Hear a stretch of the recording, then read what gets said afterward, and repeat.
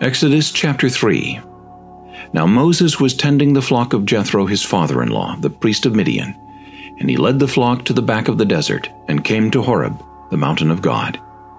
And the angel of the Lord appeared to him in a flame of fire from the midst of a bush. So he looked, and behold, the bush was burning with fire, but the bush was not consumed.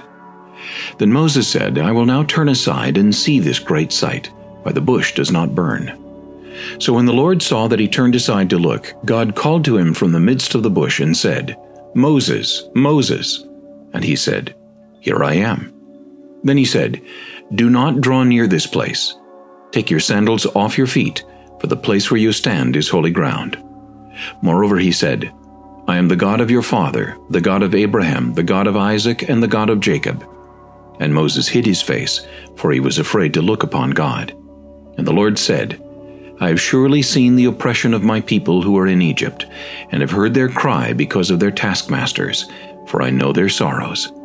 So I have come down to deliver them out of the hand of the Egyptians, and to bring them up from that land to a good and large land, to a land flowing with milk and honey, to the place of the Canaanites, and the Hittites, and the Amorites, and the Perizzites, and the Hivites, and the Jebusites.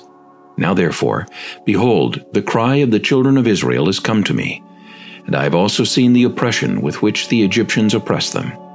Come now therefore, and I will send you to Pharaoh, that you may bring my people, the children of Israel, out of Egypt.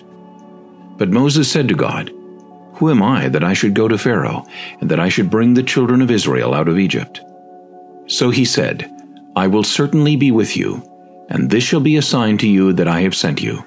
When you have brought the people out of Egypt, you shall serve God on this mountain. Then Moses said to God, Indeed, when I come to the children of Israel and say to them, The God of your fathers has sent me to you, and they say to me, What is his name? What shall I say to them? And God said to Moses, I am who I am. And he said, Thus you shall say to the children of Israel, I am has sent me to you. Moreover God said to Moses, Thus you shall say to the children of Israel, The Lord God of your fathers, the God of Abraham, the God of Isaac, and the God of Jacob has sent me to you. This is my name forever, and this is my memorial to all generations. Go and gather the elders of Israel together, and say to them, The Lord God of your fathers, the God of Abraham, of Isaac, and of Jacob, appeared to me, saying, I have surely visited you, and seen what is done to you in Egypt.